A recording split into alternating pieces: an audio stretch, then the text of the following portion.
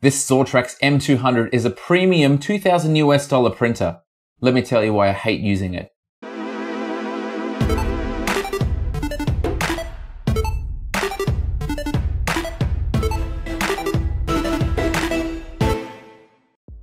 This Zortrax M200 printer should be amazing. There's a lot of good features about it, but unfortunately it just doesn't work the way it should.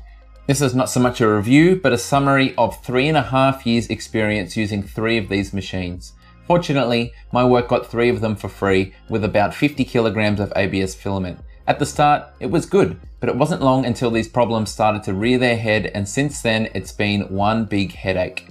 In this video, I'm going to outline what's good about this printer and all the issues that make it a complete pain in the bum to work with day to day. It's not all doom and gloom, however, because at the end, I'm going to reveal my plans for getting this thing working 100%. Let's first start with the positives, and there's quite a few. This is a premium printer. Look at the frame. This all metal frame is absolutely stunning. It's powder coated or something like that, but the shape of it, the appearance, how rugged it is, it's a big, heavy type of printer. Mechanically, this thing is excellent as well. It's got these double rails for the X and Y axis. The geometry is much like an Ultimaker.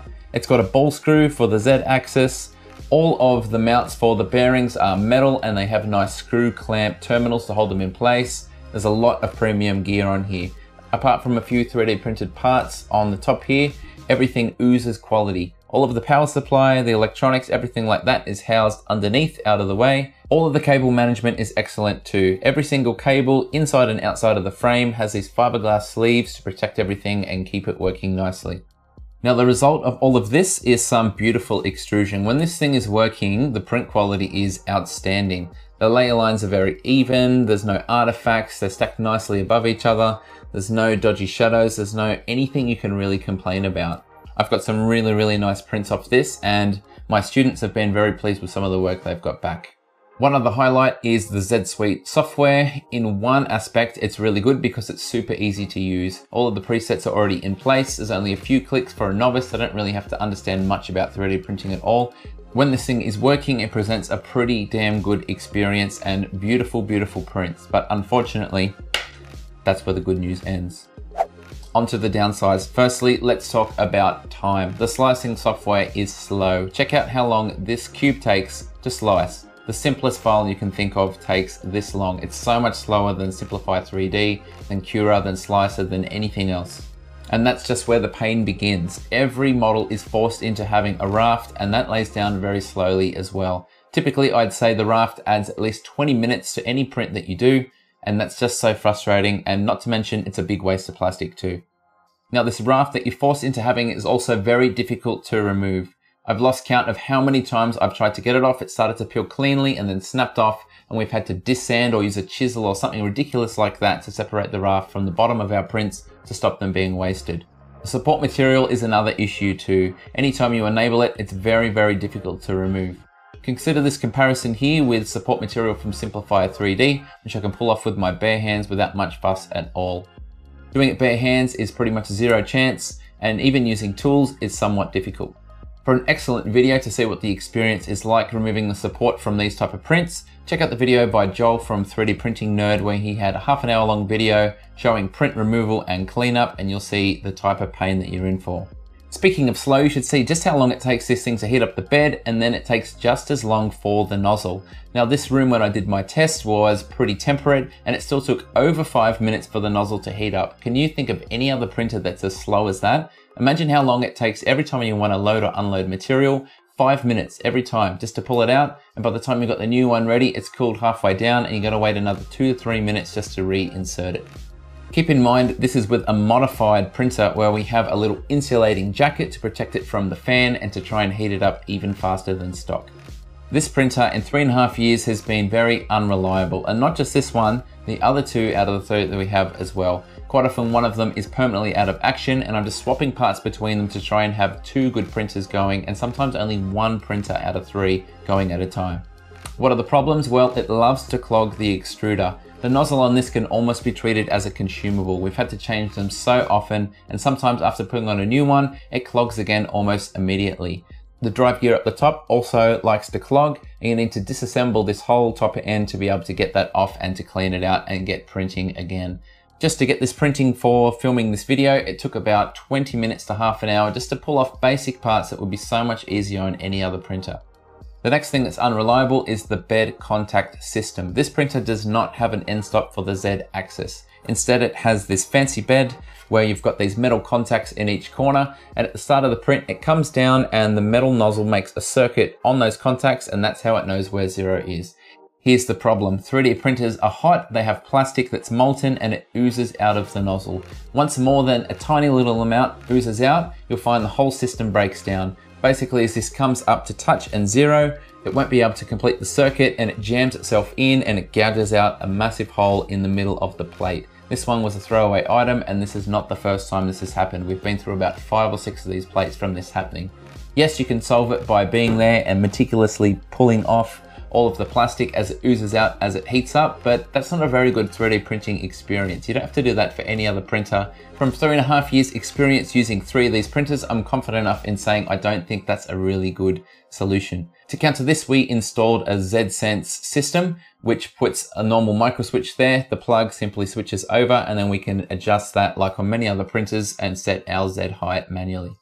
Think about this, when a print is running, everything here is unresponsive. Turning the dial, pressing the knob, nothing actually does anything. That means there's no way to pause the print, to stop the print, to adjust feed rates, speeds, temperatures, any of the things that we take for granted on Marlin firmware-based printers.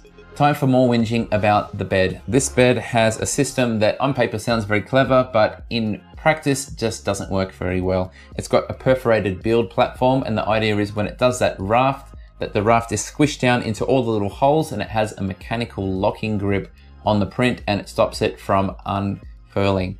Unfortunately, it just doesn't work. Just like any other printer when you're printing with ABS, if you've got a large part with flat bases, anything that's going to provoke warpage, it will definitely happen on this machine. And it doesn't peel off the raft because that raft is so hard to separate. What it does is pull the raft out of the perforated bed and makes a mess of your prints. So there's definitely no advantage to this system, but there's definitely some disadvantages. Over time, it becomes more and more unreliable. If you think about all of these tiny holes on here getting filled up with raft, even after you scrape them off, which is quite a vigorous process, let me assure you, they're still going to remain in here, all the little bits of plastic, which means you need to pull off the bed off the bottom, unscrew it all, and then clean it by soaking it in acetone and scrubbing it. What a nightmare. Who wants to do all that extra maintenance when other systems don't have anything like it? One other thing worth mentioning is this tiny little connector here. It's completely exposed and it's prone to damage as you're trying to hack off your raft from the perforated bed. We've damaged one of them and needed to replace it because of that. I might add that this plug is not made to be connected and disconnected repeatedly. It's not robust, it's not quick release. Over time, it's going to wear out, and that's just going to add to the reliability issues. So this printer does need a lot more maintenance than you would expect for a printer at this price point. My old Soliddoodle 2, which came out at a quarter of the price, never had any issues with anything vibrating loose. This one has had several issues like that. Add to that the fact that you need to pull off the bed to clean out the perforated plate. Add to that the fact that you need to constantly open up the extruder, change the nozzle, and you've got yourself a very time-consuming printer to maintain. Now we get to the biggest issue of all, and that is that everything is closed source. A lot of these things you could fix if you were able to tinker with software, but on this you unfortunately can't. For instance, that slow heating, we could change the PID settings. It seems to sit on 96, 97, 98% forever before it accepts it and moves on to start the print. That's the type of thing that you can adjust in Marlin firmware to avoid and speed up your printing process, taking minutes and minutes off, which really adds up over time. Now the Z Suite software, although it's great for beginners, becomes a limitation very quickly for almost any other user. A lot of the settings that we've come to expect from common free slices, you just can't do with this, and that's very frustrating.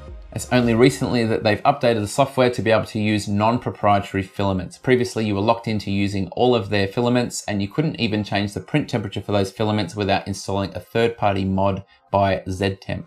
I should also mention that the SD card, which actually broke on all 3 machines and needed me to modify it by wedging some timber on the inside so the card doesn't fall down and get lost inside the enclosure, needs non-G-code files. It needs a proprietary Z code files, and you won't be able to slice with any other software to get around these problems. You have to use their software. It's all locked down. It's mega frustrating. Oh, did I mention that the on-off switch also broke on one of these printers? I can't help but be cynical about the whole entire thing. Firmware updates aren't very frequent, improvements aren't made very often to the software, and you see this here where it says Wi-Fi.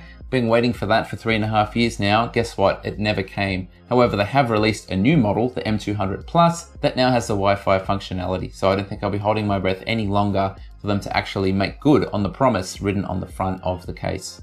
Now we get to the final nail in the coffin, which is the price. I mentioned in the intro, this thing, even though it's been superseded by the M200 Pro, still retails for $2,000 US. Add to that the proprietary filaments you're expected to use, which go for $55 US for only 800 grams of PLA, and you can see the prices adding up very, very fast.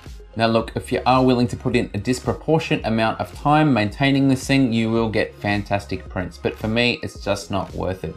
I've used so many other 3D printers that were just so much better to use day to day than this thing here. And it's a real shame because it does have some beautiful components and beautiful hardware.